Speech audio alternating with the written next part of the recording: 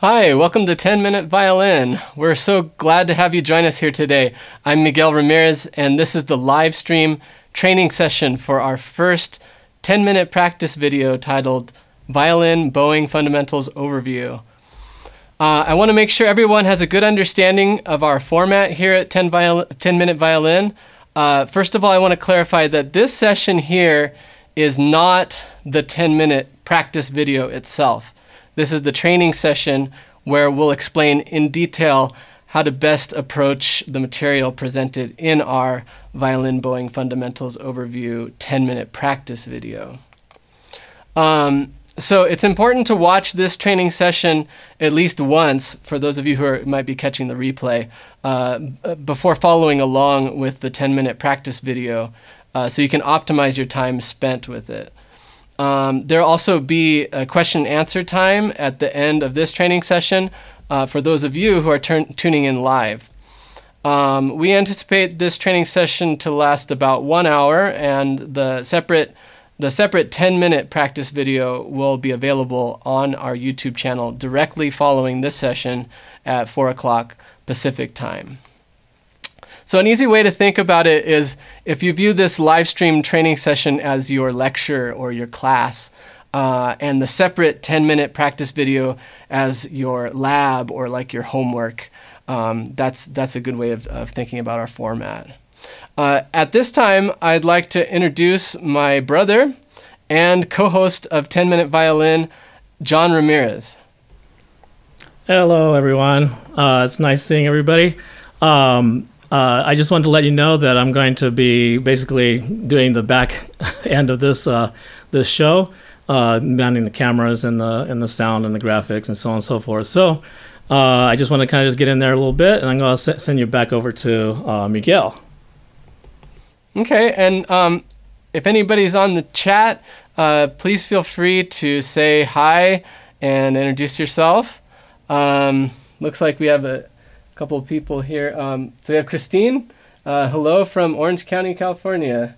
And we have Elizabeth. Hello from San Diego. Hi, Elizabeth. Hi, Christine.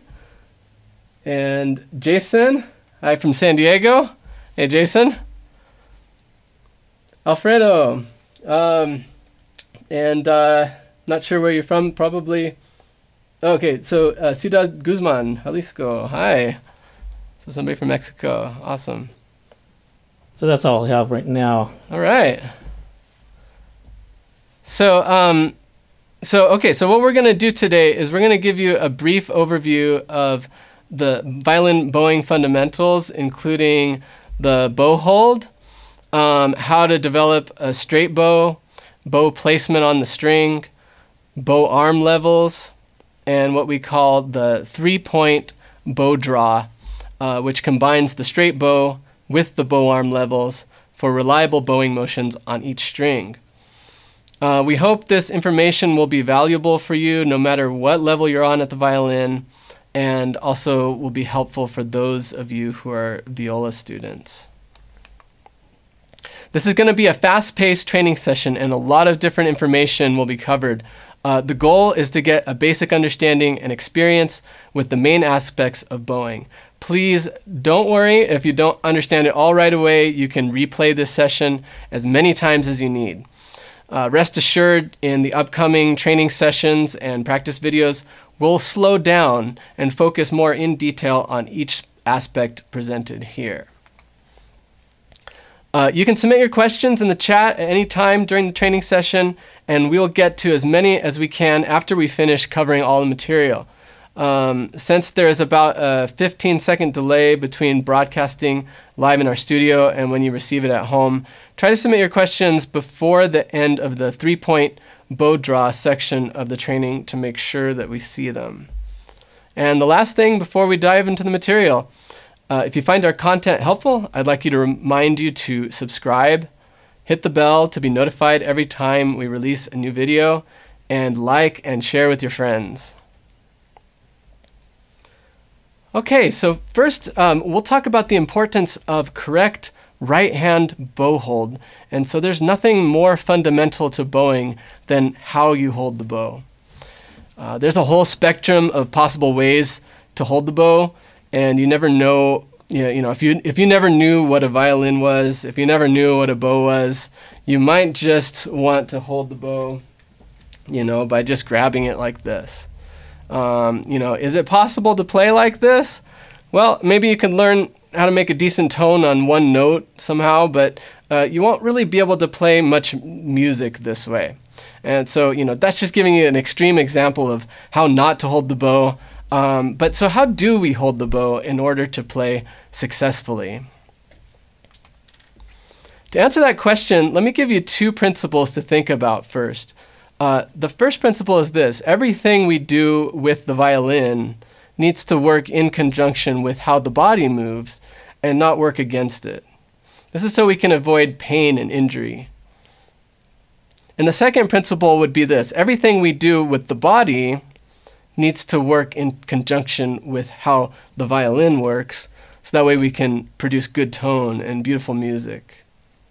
So when we think about the development of violin technique throughout history in light of those two principles, we can then understand why there's only a very small range of what are considered acceptable bow holds, with very, very slight differences between them.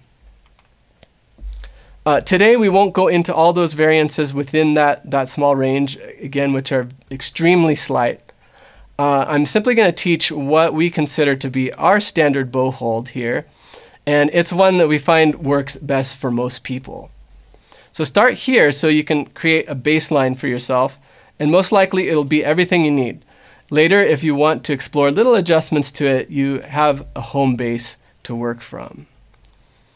And finally, I can't stress this enough: getting the bow hold right is the key to unlock all the rest of what we'll be covering today. So first, we're going to introduce the thumb position on the bow. Thumb position on the bow. I'm going to show you, I have some markings on my fingers here. I want you to focus in on the thumb here.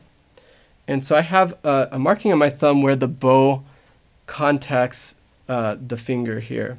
And so it's the tip of the thumb, but notice it's on the inside corner of the tip. In other words, the inside corner meaning the corner closest to the palm here.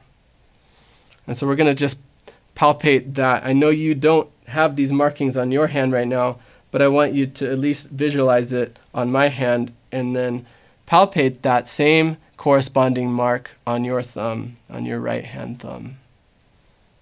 Now I'd like to show you where the thumb corresponds to where it's actually placed on the bow, and that's this corresponding marking right here on the bow. And so notice this is covering part of the end of the frog there, and then the stick, the bow stick itself, and then also part of the bow grip, the leather grip there. And so our exercise in our 10-minute practice videos, our first exercise in there, it's going to be the bow lifts, and we're going to link the ring. We're going to link a ring of our left hand thumb and index fingers like this with the tip of the bow. So we're not really actually holding the bow, it's just linked together there. And so if you're doing it right, the bow should just swing there. You want to make sure that the stick of the bow is on your right hand side. We're going to hold that about a foot away, our left hand about a foot away from us, and we're going to be about the level of your forehead here. And we're letting that bow just hang there. We're going to take the thumb and we're going to make sure that thumb is hooked. And we're going to take that thumb and we're going to put the two corresponding marks together. So the marking on my thumb and the marking on the bow there. And we're going to simply lift that bow 90 degrees like this with that hooked thumb.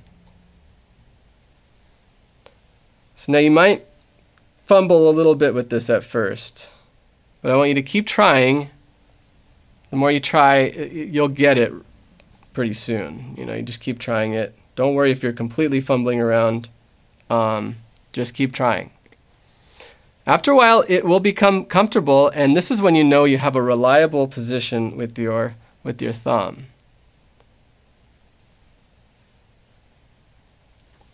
Next, we're going to look at the bow hand form, so the rest of the fingers besides the thumb. How are those contacting the bow? So I'm going to show you the places where the fingers will contact the stick of the bow, and there's going to be two caveats I'll share with you later, but I just want to show you first of all the lines on my fingers where the bow actually contacts the fingers. So it's a lot. That's a lot of contact point. We're going to do this. We're going to palpate the lines on those fingers to get used to how it will feel on the bow. Okay? So let's look at we already looked at the thumb. Let's look at my index finger here. And so these lines here look like they're kind of disjointed, but I'll show you as I curve my index finger, you'll see that it makes a straight line across, and I'm not sure how well you can see that. But the reason why they look separate like this is because the finger is usually curved like this, so they appear separate. So this is where the bow contacts it, and notice it goes all the way to the side of the index finger there. And then past this joint here, it's kind of diagonal. And then on the very last part of the finger, it's still diagonal this way here. And so you can palpate on your own hand where these corresponding places are.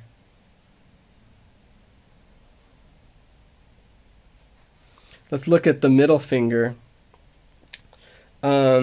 There's a kind of an interesting pattern here, and what that is, that little notch there on the middle finger is actually the notch for the bow here. So here's where the stick is, right in that middle part of the middle finger, and then it extends down, and the frog is going to be contacting all this place. So you can, again, palpate along with me. So we can feel where the bow contacts the fingers. The ring finger is pretty simple. It's just straight down here. Again, it looks a diagonal here because of the way my hand is going to be. My fingers are going to be diagonal on the bow. And so here's the stick here, and then it follows down to the frog. And then finally the pinky. The pinky is, again, on the inside part of the tip of the pinky.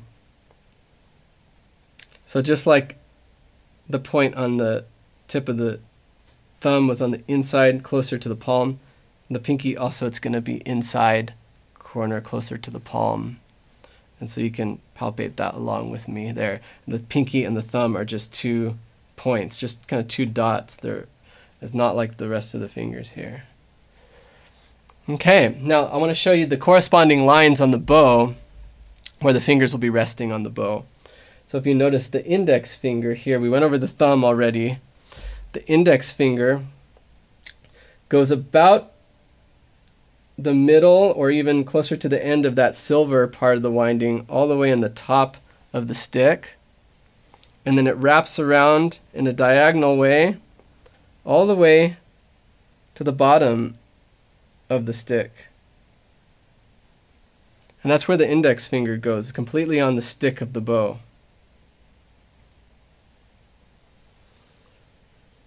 The middle finger, if you notice, it's right across from where the thumb was, so partially on the stick, partially on the end of the frog, and partially on the grip, the leather grip.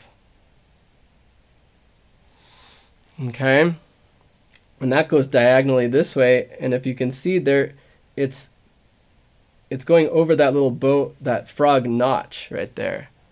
So that's where that corresponding notch is in my middle finger. The next one is the ring finger. If you notice that it was just kind of like a straight line there, and that just contacts the bow again diagonally here. from the stick all the way down and covering the eye of the frog. I painted this over so you don't see the eye of the frog. It would be right there.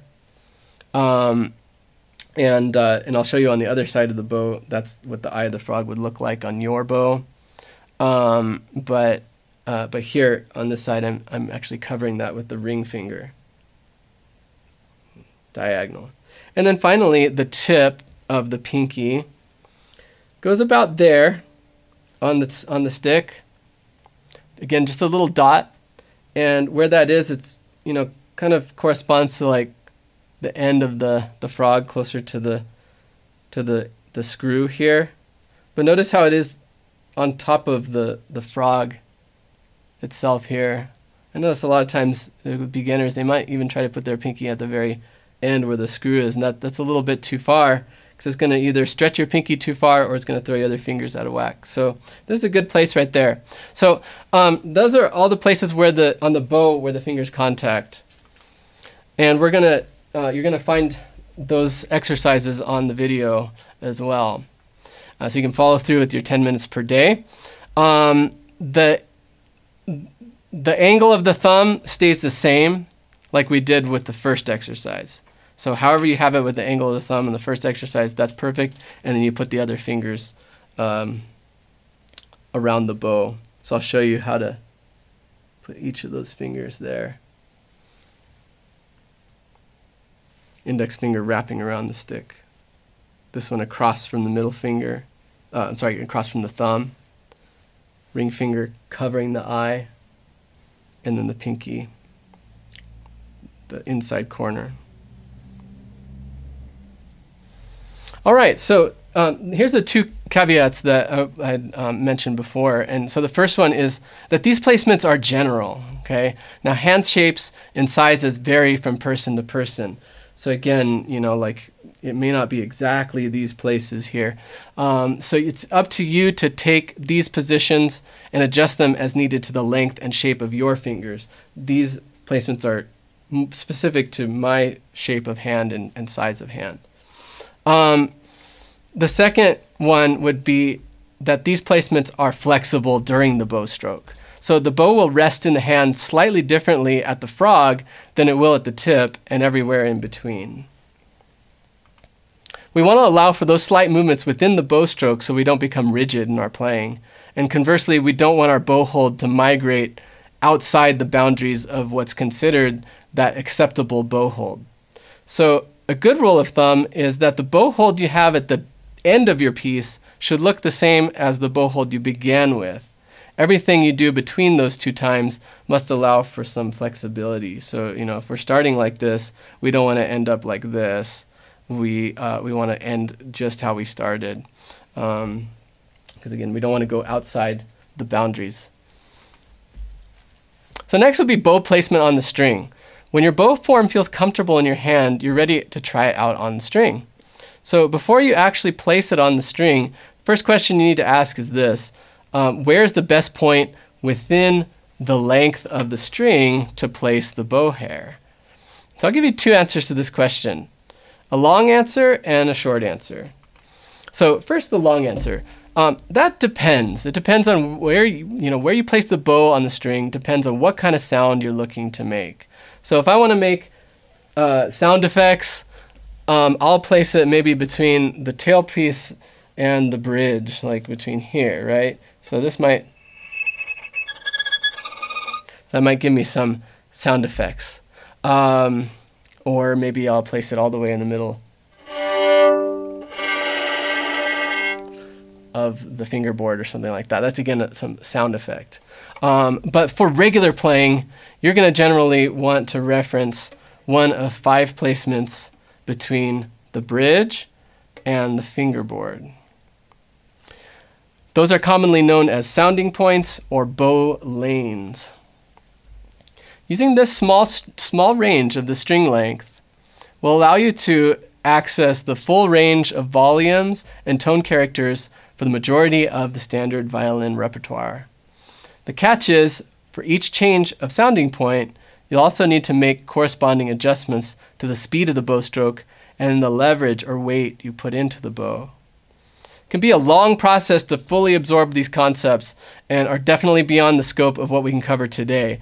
But the reason I went into all of this is to give you an overview of your long-term goal, as well as provide a framework in which to understand the short answer. So now for the short answer.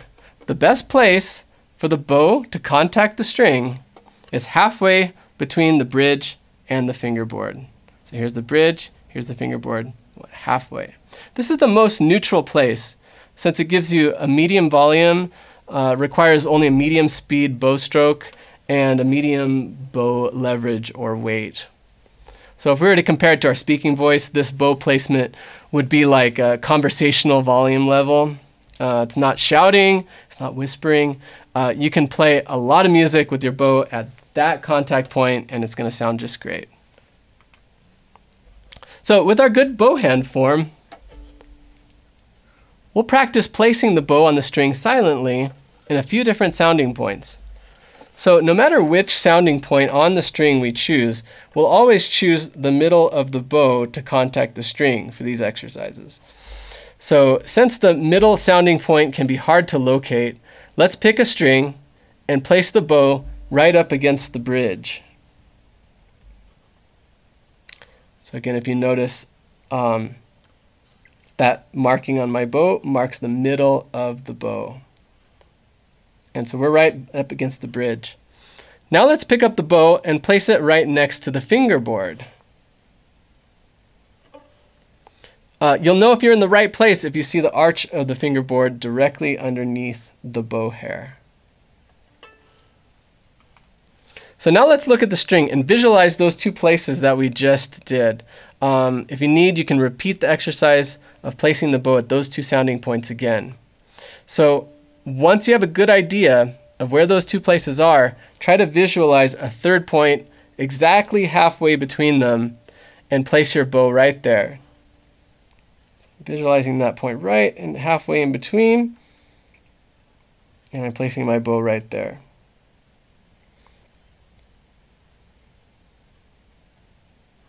So this is your neutral sounding point. Also, I want you to notice that the bow stick is right where the top of the F holes are. Right? It's going right at the very, very top there. Okay? So that's your neutral sounding point. Now that we have a good bow hand form and a good placement on the string, let's explore how those things relate to the right arm as a whole.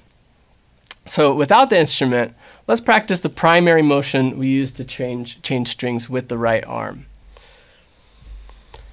So you're going to let your right arm hang naturally at your side. We're going to lift up your hand to try to reach the ceiling like this. Now what happens? Your arm goes to a 180-degree angle from where it started, and then we're going to go ahead and bring it back down, and we'll do this a couple more times. So you're just trying to lift your hand all the way to the ceiling and back down. So notice that mentally we think of our hand as leading the motion because that's a part of the body we're trying to get to the ceiling, and then the rest of the arm just simply follows it. We easily notice what the arm is doing, but let's also explore the less obvious motions of the collarbone and the shoulder blade that happen naturally when we reach our hand towards the ceiling. So go ahead and place your left hand over your collarbone and let's try the exercise again. Notice how you can feel the slight up and down movement of the collarbone in your left hand. And the collarbone's not trying to do anything. It's just following naturally, just like the rest of the arm. Feeling the shoulder blade is a little bit more difficult, but you're gonna try to reach the nail side of your left hand fingertips around your back and up towards your right shoulder blade. And we're gonna try the exercise again and notice how the shoulder blade is moving up and away from your fingertips. It's moving around the ribs.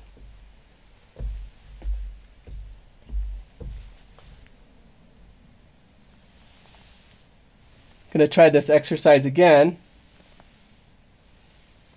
And I can feel how that shoulder blade is going away from my fingertips. If it's too hard for you to reach behind your back like that, just reach your left hand around your shoulder blade from the front and try the exercise. You're not going to feel as much range of motion this way, but you could still feel how it's moving naturally along with the rest of the arm. Now, with our right arm hanging down one more time, we're going to bend that arm from the elbow like this. Now what we're going to do is we're going to try lifting the elbow up to the ceiling and back down.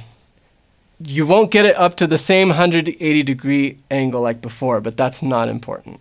What is important is to notice that every motion of the arm, collarbone, and shoulder blade is exactly the same as before. But the difference now is that the motions are being led by the elbow and not by the hand.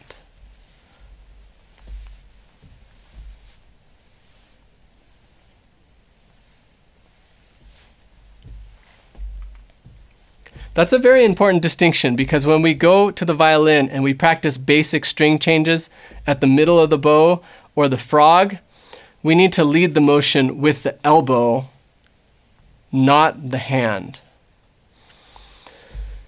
So now for these motions to translate into good string changes, we need to first get the correct relationship between the hand, the forearm, and the elbow. When the bow is placed on any string at the middle of the bow, like we had practiced, the forearm needs to be horizontal. You have a 90-degree angle here, and the hand needs to be in line with the forearm. So the forearm needs to be horizontal with the ground, and the hand needs to be horizontal with the forearm. So I could even, I can visualize something placed across my forearm and my hand, and as I lead with my elbow up and down, the hand and the forearm follow. So again, I'm leading with the elbow up and down, hand and forearm follow, and it always stays horizontal. I like to imagine a little guy standing on top of here, and he's just riding the elevator up and down like this. Notice that he doesn't fall down this way when you go up and down. It stays right up like that. So that's the rule for the hand and forearm when you're changing strings at the middle of the bow. And I'll show you here with the bow on the string. So we're in the E string here. This is horizontal.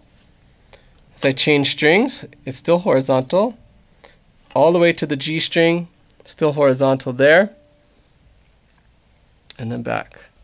So this is your basic motion, and I'm leading that again, not with the hand, but with the elbow. This rule changes and is more complex for string changes at the frog and the tip. But before we get into that, let's talk about how to draw the bow across a single string. So this is going to be introducing your straight bow. Now, the number one goal of drawing the bow is pretty simple in theory. It's just to make sure that the bow stays perpendicular to the strings and parallel to the bridge at every point in the bow stroke from frog to tip. This is what we call having a straight bow. Having a straight bow is the foundation upon which you can make a good tone on the violin. If you're ever struggling with making good tone, this is the first thing you should check. So let's start exploring how to draw a straight bow. And we'll start by placing the violin down on a table with the shoulder rest on. If you don't have a shoulder rest, place the violin on a pillow or secure it with your hand so it doesn't rock back and forth when you're drawing the bow across the strings. For this exercise, we're not going to hold the bow in the traditional way, but just with a few fingers and allowing the bow's natural weight to just rest on the string like this. And from this perspective, we can see very clearly if the bow is perpendicular to the strings and parallel with the bridge. So we're going to try just moving it across the strings like this. And no matter where we are, we want to make sure that it stays parallel with the bridge and perpendicular with the strings. And we're in that middle sounding point. And so again, you can use the top of the F holes as your guide there. If you start going closer to the fingerboard, you can always bring it right back. And if you start going to the bridge, you can again just bring it right back to the middle, like that.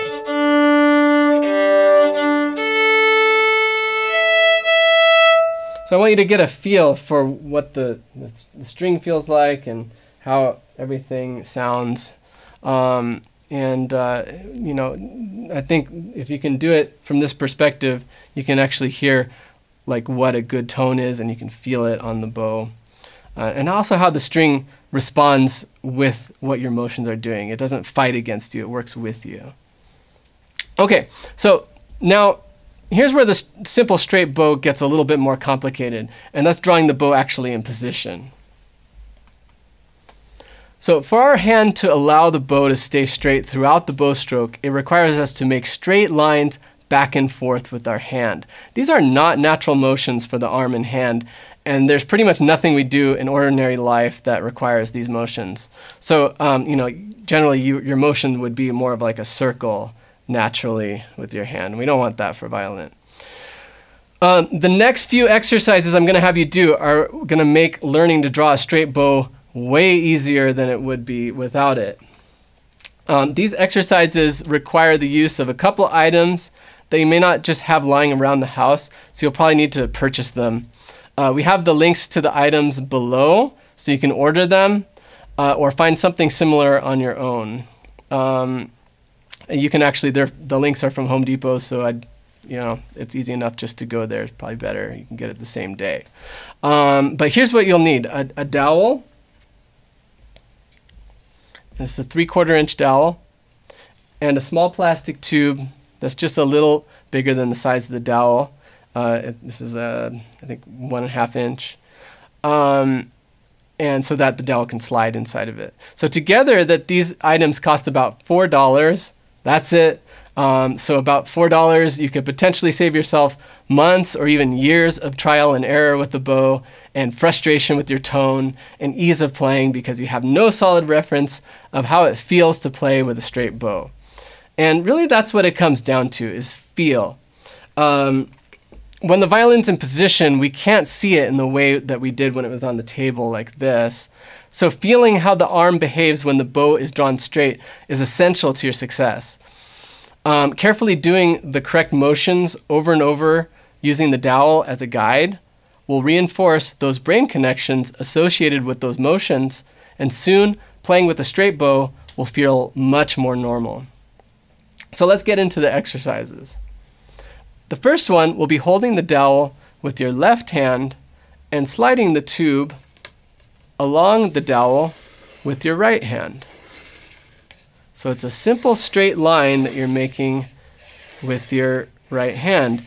And it's not going to feel the same as the bow, but you just kind of do your best to try to imitate that bow hold that we learned with the thumb and the fingers. The goal here is just to get used to making straight lines with your right hand, so you can get creative and you can hold the dowel at different angles like this.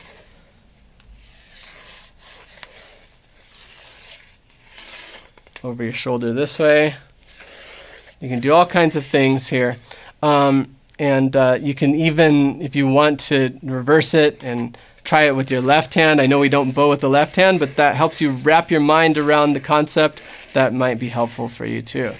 The only thing I would encourage with this is not to hold the dowel too far away from your body where you have to straighten out your arm too much. We want the elbow to be able to bend and all that when we do the exercise. The next exercise is just to do it in reverse, where we're holding the tube steady with our left hand and putting the dowel with the right hand. So this is closer to actually having the bow. And we're going to do exactly the same thing here. And we can do different angles with that. And if you notice that once the dowel gets closer to the tube like that, the hand gets closer to the tube, you can feel some of the weight of the dowel. Again, that's closer to what you're going to feel with the bow. Okay. And again, you could reverse hands if you want to, if that helps you get a different perspective on it. Next, we're going to put the tube over the strings of the violin, and we're going to attach it with a rubber band, okay? And this is actually 3 rubber bands. There's a link to these two from Office Depot. Size 32 rubber bands. This is just kind of what we had lying around. Works well enough, but with these, you're going to have to, if it's size 32, you're going to have to link probably about 3 of these together for a full-size instrument. If you have half size or different fractional sizes, you have to just kind of figure out how many you need. But I'll show you how to link the rubber bands here if you've never done this before. You just take 2 rubber bands, you put one inside the other like this, and then you simply pull that through in on itself like this, and then just pull those together pretty tight there, and that links 2 rubber bands together. And again, I just take a third one, and I link this one to one of those.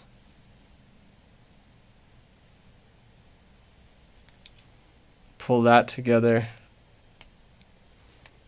and voila, I have 3 rubber bands linked together here. If this is too long, you can always shorten it by just kind of tying one end, or you can get creative with, you can figure out how it will work for your instrument. But this works pretty well for a full-size instrument. We're going to put the tube over the strings like this. We're going to put it in that middle position, the middle sounding point right between the fingerboard and the bridge. And just going to take one of these rubber band ends, fit it over part of the dowel there, and I reach underneath here. This might take a little getting used to. First time you do this. I'm going to try to get the tube to where it's over the middle 2 strings, the D and the A strings. And I think that's pretty good right there. Once you get the hang of it, it becomes a lot easier. Pull this over just a little bit more. That's too much.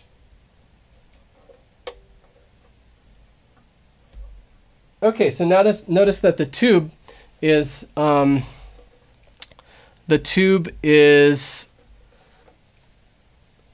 parallel with the bridge and perpendicular with the strings, right? So that's important, that whatever you end with, that it looks like this, and back looks like that.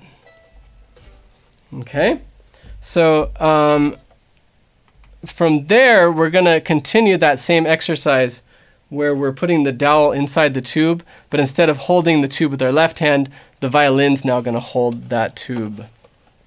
Okay, so we're going to take that dowel in the tube there, and now we're going to do that same exercise. And there you go. This is a straight bow right here. Wonderful. So we're not quite finished yet, though. So you got your straight bow. In addition to have a straight bow, we're going to need to make sure that the rest of the right arm is moving correctly. And so to get that arm moving correctly, we'll revisit the arm levels on each string, but now at the frog and the tip. So this is bow arm level part 2 here. And remember the bow arm levels at the middle of the bow? The forearm and the hand were horizontal and stayed horizontal for every string, right? So at the frog, this is going to change. One of the strings is going to be horizontal, and that's going to be the E string. So as I go to the E string, I remain horizontal with my forearm, like this, at the frog. When we tilt towards the A string, that's where that horizontal part ends. We tilt towards the A string, and now my forearm is sloping down towards the hand. When I tilt towards the D string, again at the frog, that is still sloping down towards the hand, and notice that I'm leading everything with my elbow. I'm not leading it with my hand. G string, I'm sloping way down towards the hand with my forearm. Okay, so that's the steepest slope right there, the G string. So again, to recap, the frog, E string, we're horizontal with the forearm, A string a little bit slanting down towards the hand, D string slanting down more towards the hand, and G string slanting down a lot towards the hand. Okay, So now we're going to go back to the tip now. Well, actually, you know what? Before we do that, I'm sorry, I had mixed around things a little bit here. So before we do that, we're going to connect the dots. Okay, so where this is all going is that we learned two arm levels here for the right arm, and we're just going to connect those dots, right? So in other words, on the E string, if I'm horizontal in the middle, like I am for every string, right? And I know that I'm also horizontal at the frog, I need to just move that whole forearm up like an elevator to the frog, and that's my bow stroke from the middle to the frog on the E string. If you're a violist, this would be the A string. Okay, so that one's easy. From middle to frog is just horizontal both ways on the E string. Now if I go to the A string, I'll start in the middle because that's always horizontal with the forearm. On the A string, we know that at the frog, we slope down towards the hand a little bit with the forearm. So I'm just going to have that in mind. I'm starting horizontal, and then I get up, sloping a little bit down, and then back to horizontal here in the middle. Back to sloping, back to horizontal. On the D string, again, we're in the middle, and everything's horizontal with the forearm, and we know that at the frog, it slopes down even more. So we'll go to that level, and then we go back to the middle level, and then back to the sloping, the frog. Good, and now we'll change again to the G string, and in the middle of the bow, forearms horizontal, and we know we slope way down when we get to the frog. So now there we go. Frog, here's the middle, horizontal forearm, frog slanting down a lot towards the hand, and back to the middle. Okay, so far we've covered the lower half of the bow. Now to get to the upper half of the bow, let's talk about where the bow levels are for the tip of the bow. Okay.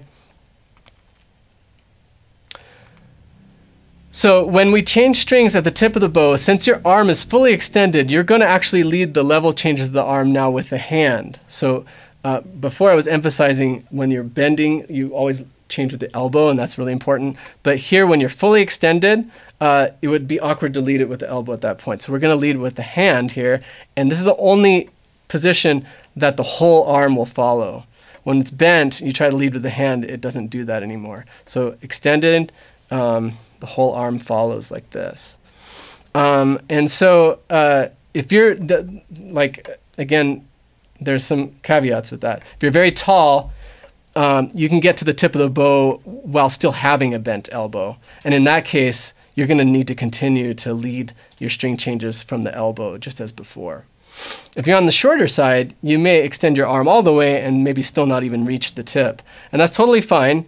You just kind of mark your adjusted tip, and it's just going to be as far as you can get, and that's not a big deal.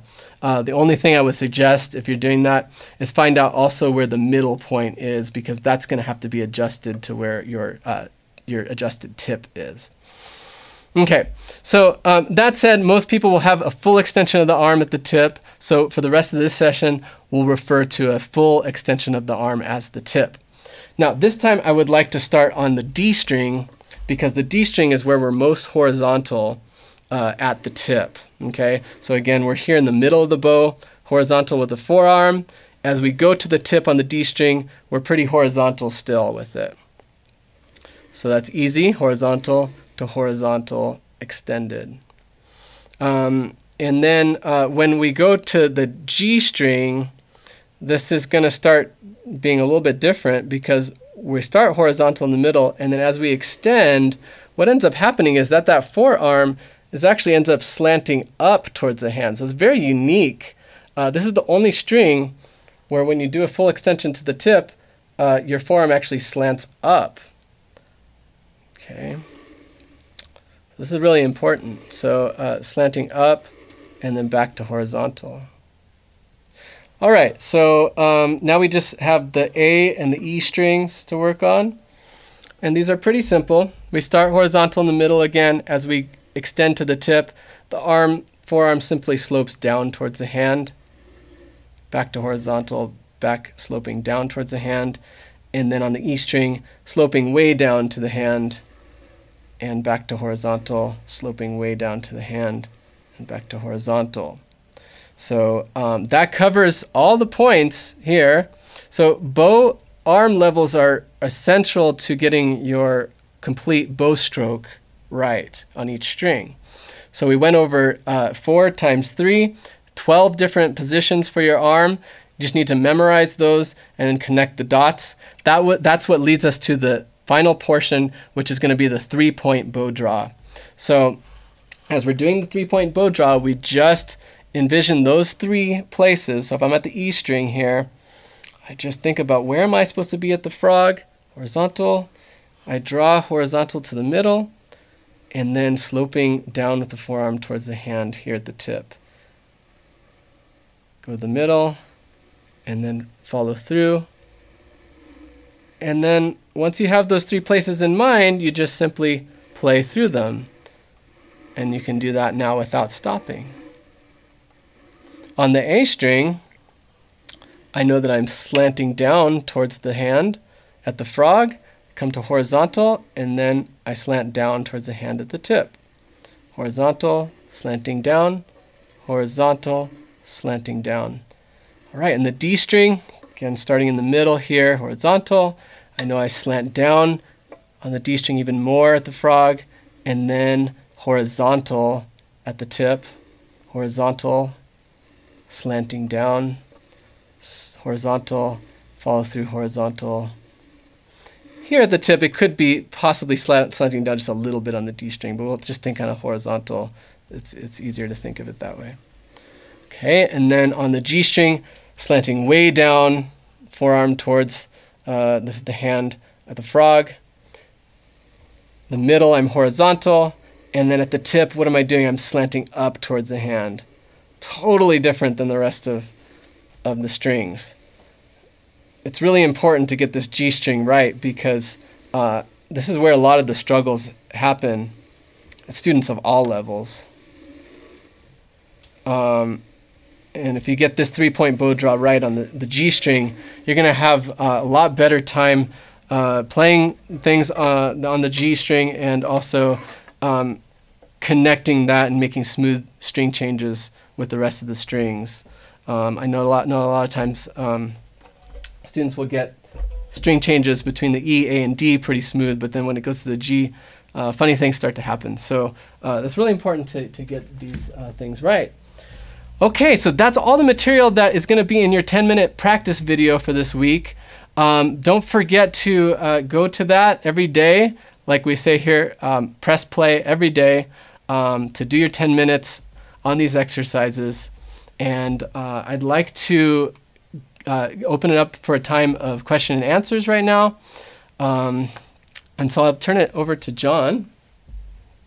Okay. Well, it looks like we had a few more people that came on after we started. You can actually say hi to those people real quick. Okay. But just a reminder about the 10-minute video. I'll put a link in the description of this video, so that way you know where to go for the 10-minute practice. Okay. Here we have. Let's see here. We left off here. Here we can see. Oops. Let me pass this over to. Hi, Calvin. Hi, Anjali from San Diego. And Livingston, somebody's from Livingston. Boston. I had lived there for a little bit. Okay, that's all right. That's all we have. Thanks for joining us, guys. So if there's no questions, I can just kind of wrap things up. And I do want to remind you to go to your 10-minute practice video, use that every day, get your items as soon as possible so you can start using them right away. If you'd also like to book a private lesson with either myself or with John, we have the links below to do that.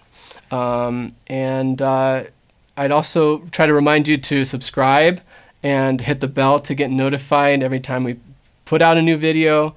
and like and share with your friends.